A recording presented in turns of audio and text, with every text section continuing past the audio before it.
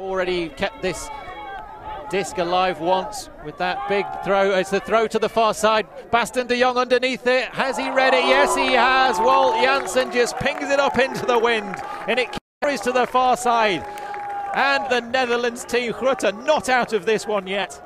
Basten de Jong is having an incredible game here today, Tom. He did everything in his power there to get up for that disc, falling backwards to make the grab, and that was such a critical point here.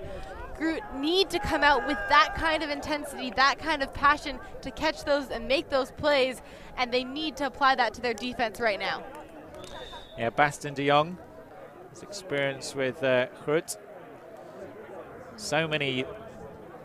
That was a crazy grab. They called him the Flying Dutchman when he first came on the scene. You can see why. He's looking to that break side, needing to go up. Incredible grabs. Throws himself around. You mentioned him not making that national mixed team. Maybe just playing with a lot to prove right now, Tom, and he is certainly proving it. Yeah.